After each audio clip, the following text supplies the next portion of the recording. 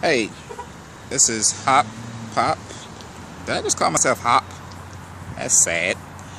From Hobo Skateboard Shop.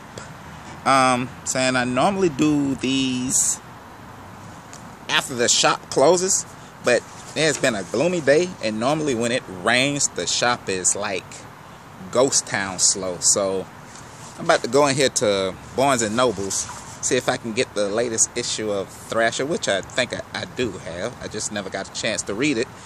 And head back to the shop, open it up for a bit, see where it goes, and head to the library.